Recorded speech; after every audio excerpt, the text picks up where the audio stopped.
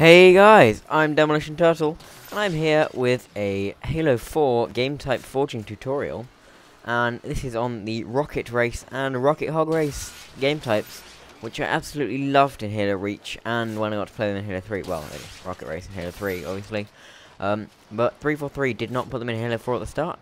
But another great modder has brought them back, just like they brought back the Race Gametype, the old Infection, Sharpshooter, Juggernaut.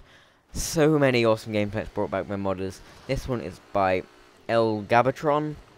I think that's how you say it.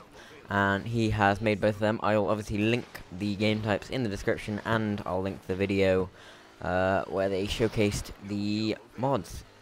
But yeah, first of all, what you got to do is load the game type and map. The game type should be under the community game type, and then load either Rocket Race or Rocket Hog Race. I don't think it matters which. And then load the Rocket Race map that you should have already got set up and made.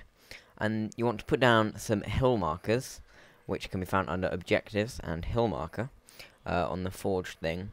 And set the label of them to Rally Flag. This will make them be a flag for the Rocket Race game type, so you can drive into it and get points. And now, to let people actually spawn in mongooses and warthogs, you actually have to put one of each down on the map.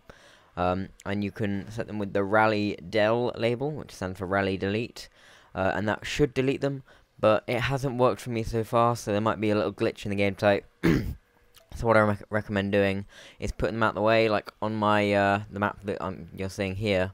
I actually put them in one of the bases so that they couldn't be seen, so that's something you should probably consider doing. Just hide them out the way, and then you can put the label on, so if it does start working in the future, they get hidden anyway. And then you want to put down respawn points, obviously. I think you can put down initial spawns and normal respawns, but for my map, I just put down normal respawns. They seem to work fine, I think, so far. Yeah, so just make sure you put down a lot of respawns, at least 8, because that's the maximum number of teams. But you'll want a lot more, just in case some of them are blocked or whatever. But yeah, and then you can go in, jump in customs with your friends, and play some Rocket Race or Rocket Hog Race. Also, try and make sure, especially if you're going to be using it for Rocket Hog Race, that there's no like really tight corners that Rocket Hogs can't get through, because that could be a bit of a problem. But yeah, that is the Rocket Hog Race and Rocket Race Forge tutorial. If you want to see a written tutorial with pictures, go on to halotracks.org. I'll leave a link to the article in the description that I'm going to write. Thank you very much for watching. Have a great day. Goodbye.